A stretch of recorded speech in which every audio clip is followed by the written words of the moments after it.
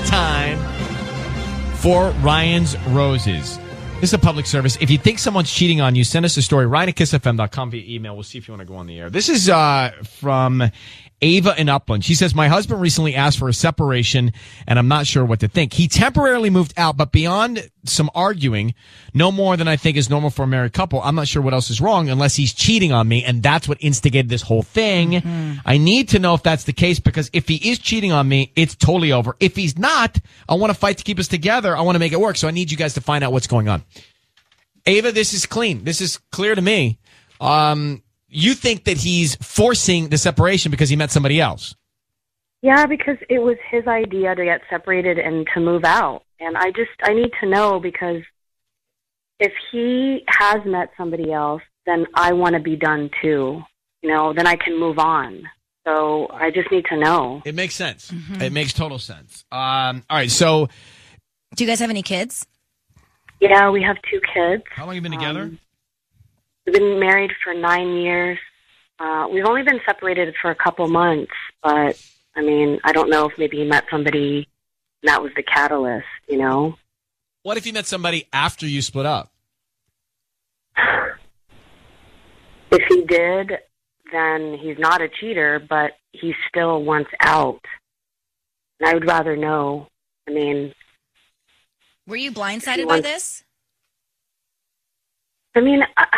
he has been withdrawn lately, and I know something's been up, but I just never thought after all these years and, you know, raising kids together that... It would end this way or be this way. All right, yeah, I thought maybe he needs a break. I don't know. It's so confusing. Hold on for 1 second, because I think we should just call him and find out. Look, here's the deal on this type of thing. I think if there's one person that's checked out and they've already mentally gone there, it's almost impossible to bring them back. If their mind is set on being somewhere else or not being in it, it's so hard to change them. Mm-hmm. So you got to have double buy-in to make something like this work. Ava, I need you to say, Ryan, you have my permission to call, and then whatever your husband's name is, on Kiss FM.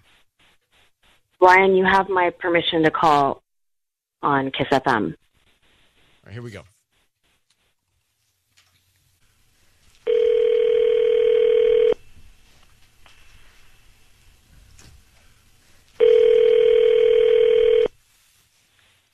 Hello. Hi, may I speak to Rick? Speaking. Hi, Rick. My name is Jolie. I'm actually calling from Unique Flowers. How are you this morning? I'm good. How are you? Hi, I'm a new flower shop in town, and I just wanted to call because let you know that you received a free dozen roses today, and you can actually send them to whoever you want. We're doing a new promotion to promote our new business here. Oh, okay. Well, that's actually a really good business strategy, but I really don't have anyone to send it to. Sorry.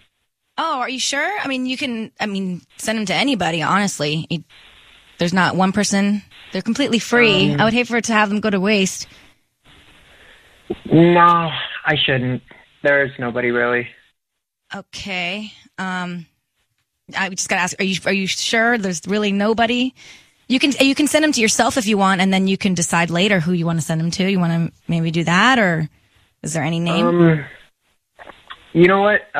You could send them to someone named Ava. Ava. Okay. And then would you like to write anything on the note?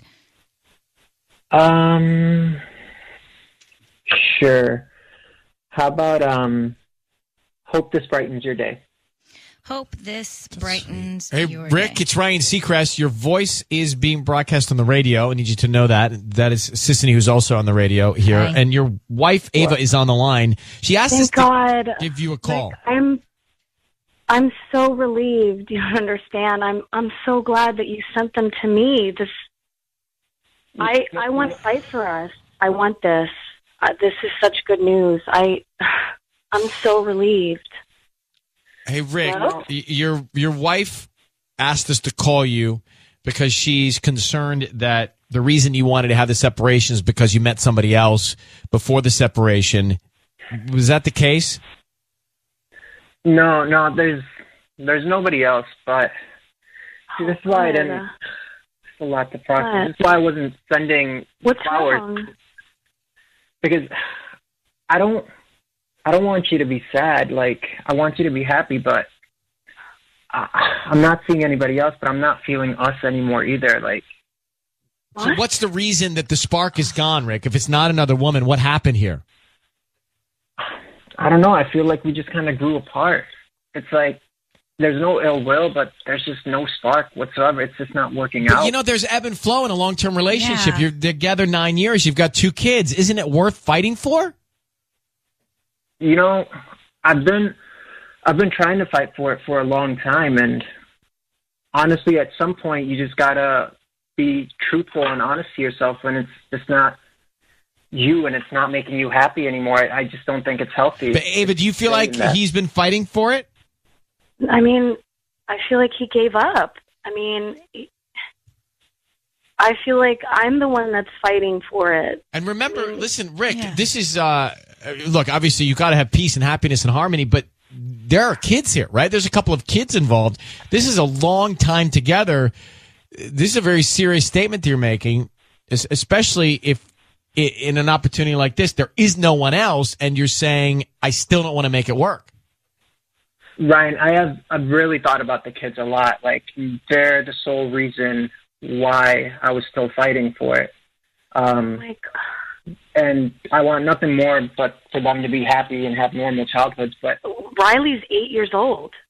I mean, Emily's only 6. But, I mean, Riley knows better. He knows that you're not here and you left. I mean, can't we just take some time and work on it? I feel like you're just giving up. I mean, I feel 9 like years. we've been giving time, though. How much can we, like, beat a dead horse? You know what I mean? Like, how much longer do we keep being dishonest to each other? It's just not working out anymore. Well, no one needs to be dishonest, but I think everybody needs to communicate. And that's what sounds like is not happening here, because Ava is in the dark about why you're at this place. So perhaps at least you can make some progress by sitting together, speaking face to face about truly where you are and why you feel the way you feel. It's hard to do and it's not fun to do, but it sounds like that's the place where you are, and that's what you guys need to do. Otherwise, everybody's in this guessing game thing. Yeah, maybe consider You know? counseling as well. That's an option. So can we? I mean, I would love that. Can we leave it at that you guys will start to communicate about why you're here, regardless of which way you need to go? Yeah, for sure. Okay, all right. I'm going to put you both on hold for 1 second. Good luck to you guys. The good news is I could really genuinely feel like he didn't want to send them to anybody else, and the person that he wanted to make sure felt okay was his wife, even though he's in a strange place.